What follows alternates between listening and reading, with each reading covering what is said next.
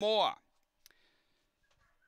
Ben Rawlings Trains was a straight track winner a couple ago at the bridge. And last few are locked in. Light on, we're set to go. Race 7 here at Angle Park, ready to race. Set.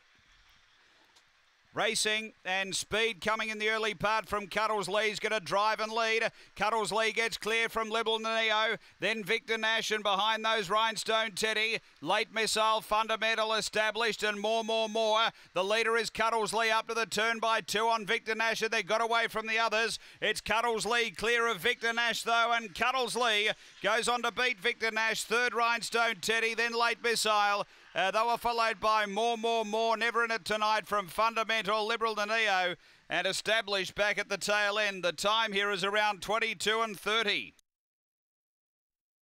After the running of race number 7, and Cuddles Lee getting the prize for Kathy Johnston. Big drifter in the market, 5 out to $11, but Julie begins and wins.